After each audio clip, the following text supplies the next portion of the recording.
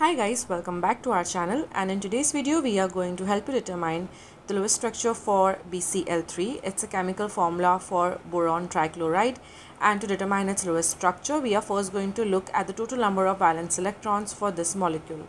Now boron trichloride consists of one boron atom which has 3 valence electrons, and each chlorine atom over here has 7 valence electrons. So multiplying this by 3 we have a total of 24 valence electrons for BCl3 molecule. Now boron atom will here take a central position and all the chlorine atoms will be arranged around it like this. I am going to arrange all the 3 valence electrons of boron like this, and I'm going to form a bond between boron and chlorine doing this. So out of 24 I have already used up 6, and now I am left with 18 more valence electrons.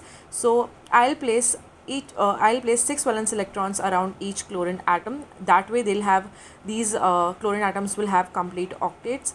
Now here you might argue that boron doesn't have a complete octet because it just has 6 valence electrons after sharing 3 of its valence electrons with chlorine atoms, but that is fine. It can do away with an incomplete octet, because when you try to complete its octet by shifting a pair of electron from this chlorine atom or from this chlorine atom, the formal charge on boron atom increases, and you can even try that by shifting this electron to this, and you can then use this formula to calculate the formal charges.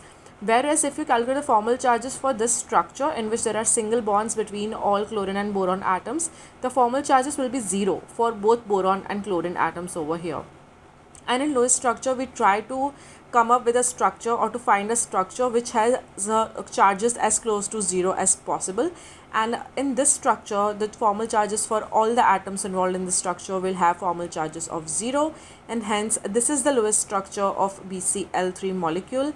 And I hope this video helps you to understand that. For more such videos on Lewis structure, molecular geometry, polarity of the molecules, make sure to subscribe to our channel, and thanks for watching.